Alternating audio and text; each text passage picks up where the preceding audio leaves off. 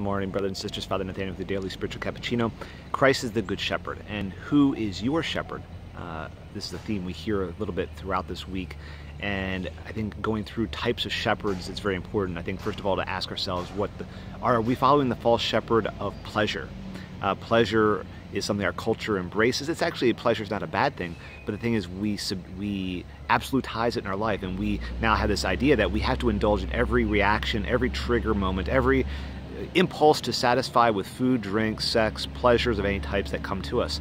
And Christ the Good Shepherd says, no, learn to deny yourself, learn to embrace my will for your life, embrace being who you should be as a follower of Christ, and say no to those desires at times. We have to have self-domination in ourselves, self-possession of ourselves, to follow the Good Shepherd and do what we should do, to be Christians, to behave like Christ does, and that requires saying no at times when those impulses come.